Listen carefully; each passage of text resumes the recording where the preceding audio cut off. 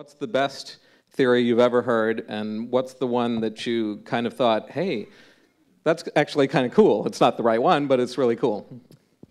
Well, the one that I liked, and it sort of was everyone was talking about it for a while to me, was the Purgatory one, because it just was such a cool idea.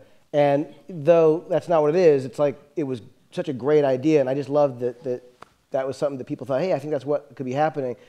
And you could say that, it's being on this island's a metaphor, and it is that in some ways, so I like that, but it isn't literally what it is. And we've heard, like I said before, fans of the show, they're so sharp and smart, and the things that we've read are so often either so in sync with the stuff that we're doing, which gets us really excited, or they're better. Like it's like when you have so many people who are talking about the thing, it's like it's exciting to see. So we're doing the story that we're doing, and one of the tools that we use is like trying to gauge the audience. When you're on stage in a play, if it's working night after night because you can hear the audience.